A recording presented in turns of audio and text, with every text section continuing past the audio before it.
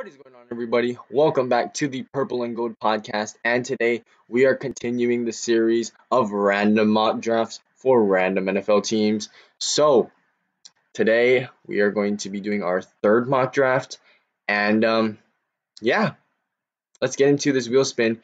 If you guys are new to the channel, don't forget to subscribe. And if you've been watching the videos and are not subscribed, then subscribe. Okay. Ooh. The Seattle Seahawks. Now, okay, I am saying ill because I don't like the Seahawks. And yeah, there go the Seattle Seahawks fans. They're clicking off the video already. And also because I think they have the least amount of draft picks in this year's draft. I'm actually going to take a look at that right now.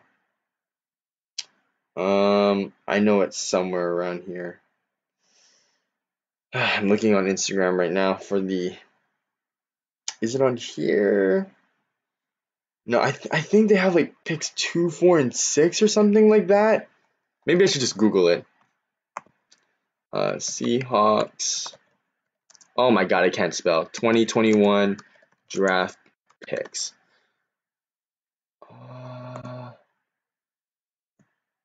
Okay, wait, let's take a look at this. Oh my God, you've got to be kidding me. They have picks 2, 4, and 7. So I guess we're going to go all the way to the 7th round because these last few ones I've been going up to the 3rd round. So I guess, oh my God, this is sad. Okay, it's going to be an interesting one though. So we're going to go and take a look at the Seattle Seahawks roster. I know it's gotten a lot worse from this last season, but you know, Russell Wilson's still there after all of that mess that was going on and rumors that he was going to go to Chicago. Thankfully, he didn't. And then Chris Carson, DK Metcalf, Tyler Lockett could use a 3rd wide receiver. That's Freddie Swain, ain't it? And Gerald Everett was a pretty solid pickup. They got a good tight end group. And then after that, you look at the offensive line. Golly. So I think Dwayne Brown, Ethan Pochich, and Gabe Jackson you can work with. Phil Haynes and Brandon Shell, though, might look to replace those guys in the 2nd round if possible. And then you have Carlos Dunlap back. You got Poona Ford, Al Woods. That's a pretty solid defensive line. But you could definitely use another edge rusher to get some sort of pressure. And oh my goodness, who's that over there? LJ Collier. What a bust. Oh my goodness. And then you have Jordan Brooks, Bobby Wagner, Ben Burke-Irvin. Could definitely work with that. And then we could definitely use some secondary help. Ahkello Witherspoon should not be your 1st or 2nd corner. I don't even know who it is. I mean, you have Witherspoon, Flowers, Amadi, and then Reed Jr. Your safeties look pretty good, though. Adams and Diggs can both lay a hit on some guys. But, yeah, there are quite a bit of needs remaining on this team and not a lot of draft picks to work with. So this should be interesting. I'm going to go all the way to round 7. We're going to be sitting here a lot just watching simulation, so I'm going to go on fast. Okay. And what sucks is that you have picks 2, 4, and 7. There's not much you can really do to maneuver.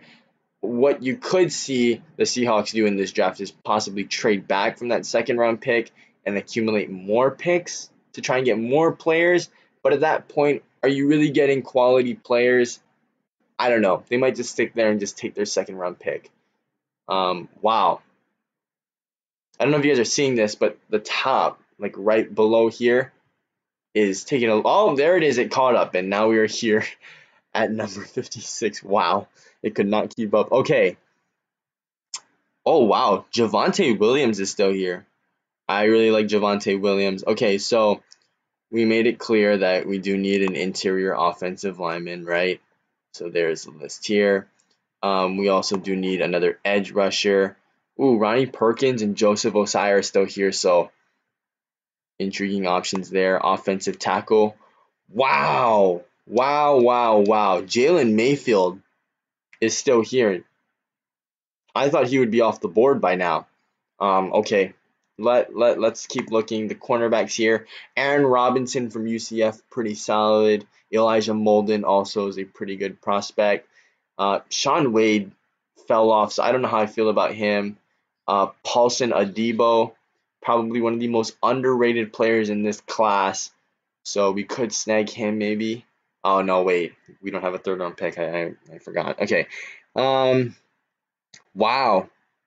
I mean, if Jalen Mayfield is here, see, there's the whole thing about Russ wanting to be protected more, you know? He wants to not I don't know what the whole deal is. I mean, I don't think it's completely the offensive line's fault. I think a lot of times Russell Wilson does have time in the pocket. He sits there, he waits, he looks at his progressions.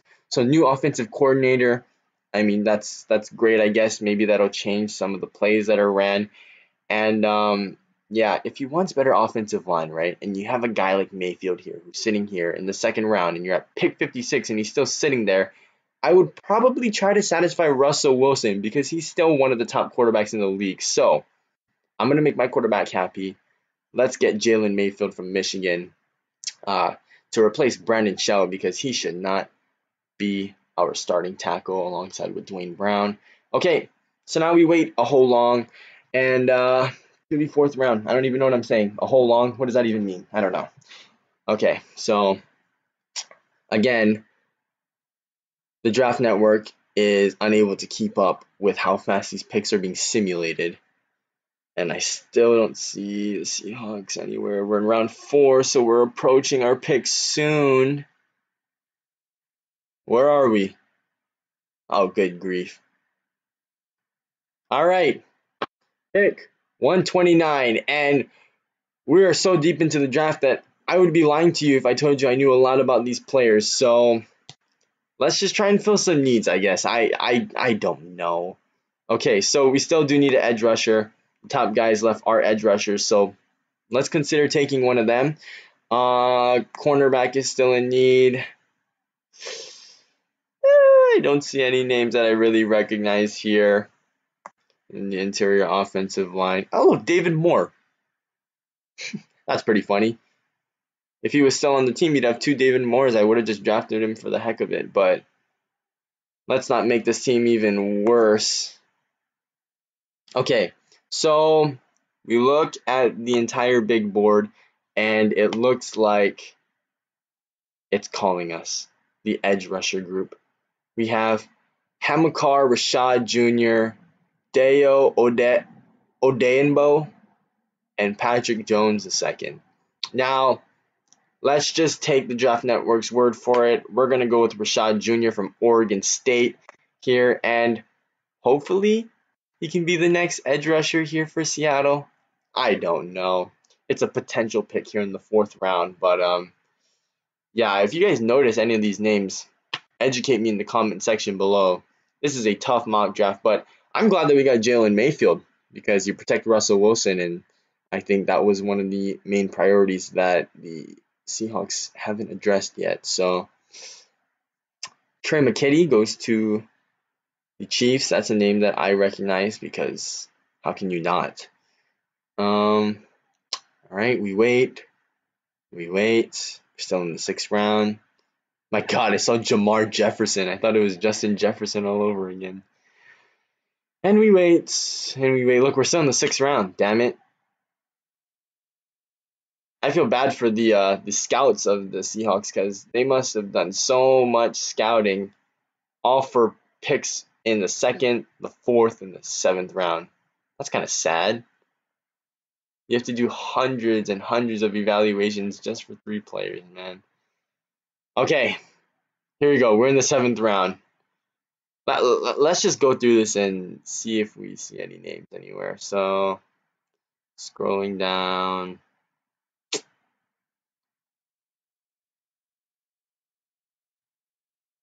Have I seen DJ Daniel before? Possibly. Oh my goodness, this is not looking good.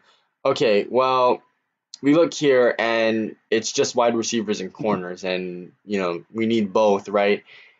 Do we go with Smith here? It looks like he's the best player on the board, and hopefully he can be our wide receiver 3. Yeah, let's just do it. Let's not waste too much time here.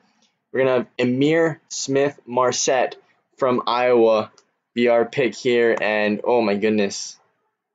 Other than Jalen Mayfield, there's not much that the Seattle Seahawks are going to be able to do at this draft. But if they can knock all three of these picks out of the park, which is possible but highly unlikely, knowing how Seattle drafts, this is not going to look like a very good class and not one to remember.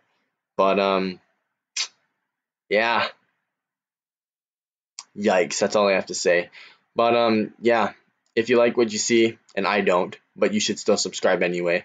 And yes, go follow the Instagram page at vikings.pgp. Um, it is a Vikings page, but we also post a lot of things about the NFL, posting a lot of draft stuff right now. So yeah, if you're interested in all of that, go check out the page. And yeah, like I said, subscribe. And yeah, I'll see you guys all later.